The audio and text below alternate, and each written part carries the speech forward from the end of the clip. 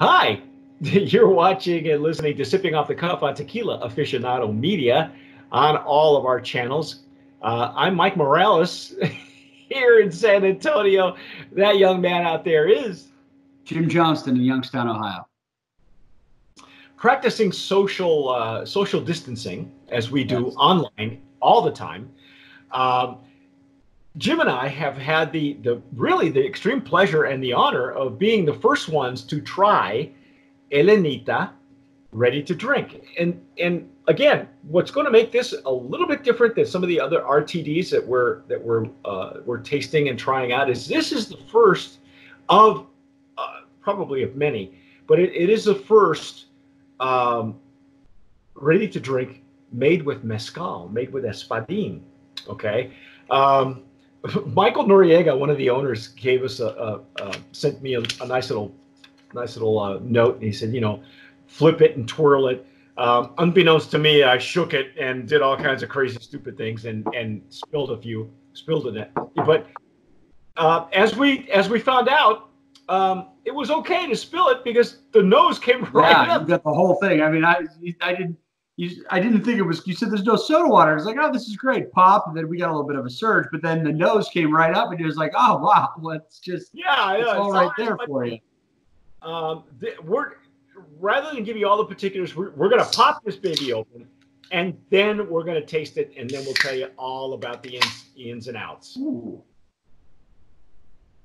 Now, this flavor is considered pineapple jalapeno, okay? And as we do here on Sipping Off the Cuff, we're going to taste the ready to drink at room temp first, then we're going to add ice, okay? So that way we kind of get an idea of what it's like before it's all prettied up and doctored up and all that. So I poured mine in my rocks glass. As you can see, it's looks like a dirty martini, and that's okay. That's all right. It's um, that first one was really an interesting combo. The cucumber and mezcal were really prominent, and Yeah, the lime a lot more once we iced it and on the flavor profile. So right. and the basil was almost a weak afterthought toward the rear of the palate. At least for me, it was. And again, it's okay. I think Miss. Yeah, Well, let's try the nose here. Oh wow. the pineapple is really nice there. It's mellow, but there's a little sweetness that offsets the baked espadín flavor or nose, and nothing really on the jalapeno side on the No, nose. no. It is. I say it was evenly balanced right now with the pineapple and the espadin. Right. Uh, and of course, we poured these in rocks glasses, so we're not using any special tasting glasses. We're just tasting it like you would have it maybe at home, and you'd Right. probably have it right out of the can, chilled, which is probably how most people are going to do it anyway. But I think it's fair to say we need to dissect this a little bit to see what the baseline is before we amp it up with ice. I That pineapple's really nice. Yeah. In fact, the last time you and I had something like this with the pineapple was, I think, Asulana. They had an Yeah. unusual combo. Pineapple rosemary. Yeah, yeah.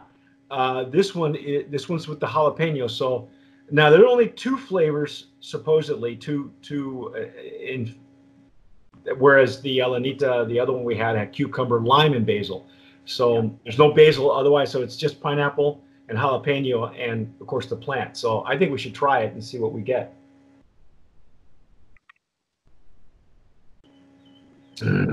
Oh, Wow. wow! Wow. That pineapple sweetness is right up front, and Yeah, then it goes straight into the espadín in the back. yeah, but the I'm getting the pepper spice from the Oh jalapeno. yeah. Oh yeah. Yeah. Yeah, and that's you don't even know it's we had a infused lineup from Tanteo that Dave Dinius and I went through, and Tanteo's base, their first infusion was the jalapeno, and you could smell it because this was with tequila, and it was very well done. All four expressions were really excellent, very well done with the peppers, and this one you don't smell the pepper because the agave is right there, and so is the pineapple. I think the two of them aren't necessarily clashing, but they're they're doing they're they're really balanced. That jalapeno is giving it that little pepper, but at the end there is just a little. I know it's not the smoke off the mezcal; it's the smoke off the jalapeno that's kind of a little slow burn there right at the end, but very mild. Yeah, I like this. I do too. This is really a nice flavor combo. It's rather it's charming. It's They really nailed the pineapple too. Yeah, yeah. They didn't over sugar the pineapple. They just let it be a natural flavor. Yeah, these are all natural. It doesn't give us a calorie count, which is okay, I suppose. I mean, I'm not too concerned with the calorie count on this, but the back of the information. Let me get into the stats and stories here while we throw some ice on it. Let's throw some ice on this sucker and see how it opens up. The stats and stories on this is the first mezcal based ready to drink. We say that with certainty because this particular can and any subsequent cans will have, for those of you who do understand mezcal, will have the official holographic stamp from the CRM, which is the mezcal version of the CRT. It is the regulating body, and it carries that stamp. It is so new that if you happen to see it on the market, you may not. If you use a QR, get yourself a QR code reader first of all, and when you snap that tag, it will take you to the CRM's version of the gnome list. It'll give you all the particulars, who's the master distiller, the information that it gives. Their only requirement is minimal information. Some will give you more information than you want, and others will just give you the baseline. But this is so new that it may or may not show up on the CRM list. But they are working closely with the CRM, and you can't get this anywhere except from the regulating body. So that's how you know it's the first one. And I said to Jim off camera, I may have said it to him on camera, it's only a matter of time before we see these, with other plants and with Bacanora, other mezcals. And branded probably, who knows? Maybe one day we'll actually see a Del Maguey ready to drink. Who knows? Hey, it's a legitimate market. So anyway, this is Elenita. I love the packaging. It's clean. This is a 12 ounce. What did I say? It was 7%. This is 7%. Yeah, the other one was a little bit lighter. 6.5 was the other one. Yeah, this is a little bit more. I'm not exactly sure why. Maybe it's so that the flavor comes through. Yeah. Okay, so now I've got ice in mind. It's a little bit watered down. Excuse me. The pineapple comes right up to you, greet you. It's no mistaking. And this is fresh pineapple. It's not like a. Yeah, it doesn't smell chemical or sweet or anything like that. Yeah. Little bit of course, I got it in the rocks glass, so it's a little muted with the ice on the nose, but yeah, I was expecting that. Okay, well, let's see what comes alive now in ice.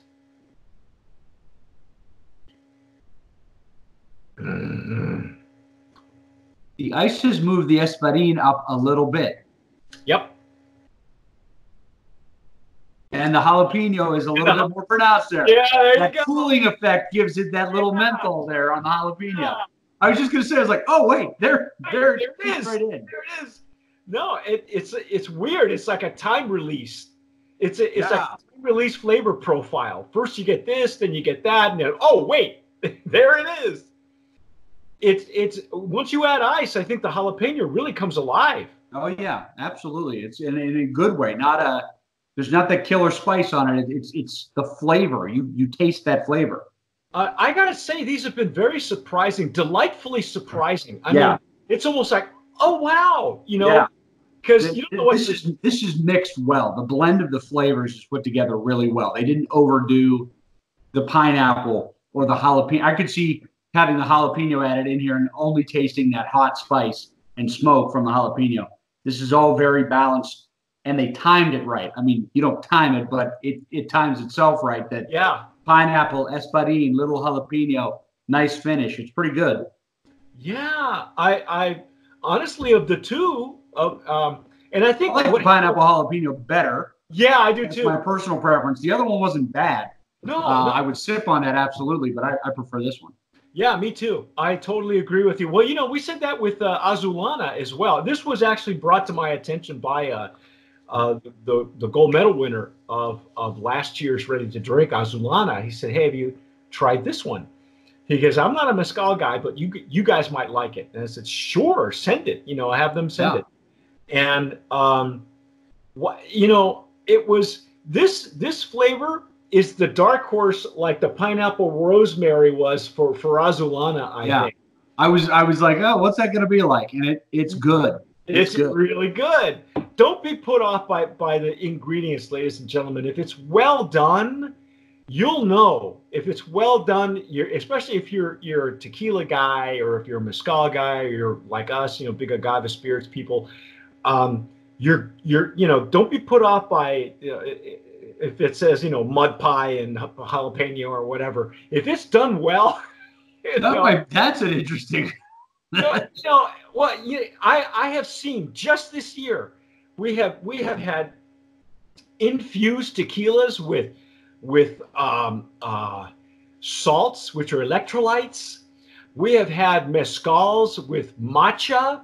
We have had people are becoming so creative and on the healthy side, because a lot of people that just want to drink healthy and have a little bit of the alcohol and find out, they're exploring they're in our cases, Jim, we're challenging our taste buds. And we've done that. Well, look what we did, not too long ago. We had the Dewar Scotch, rested in mezcal barrels, and that sounds like a gimmick, right? Wait till you see that video, man. What a surprise that was. Yeah, I've had to, I'm pretty much in isolation right now, but that's one of the ones that had to be put away and hidden from myself. So oh my God. But this is wow, man. These guys have really hit a home run. And again, this is official. Don't make no mistake, ladies and gentlemen. If you're going to make a ready to drink and they're getting this seal, it's being made in Oaxaca. Right. And it is 100% agave espadín, a little bit higher ABV than the lime, than the cucumber lime basil. But geez, I right there, man. I love this. I like it. This is going to go to Brand of Promise nominee in the Mezcal ready to drink category. Check it out. You're going to hear this name a lot, Elenita.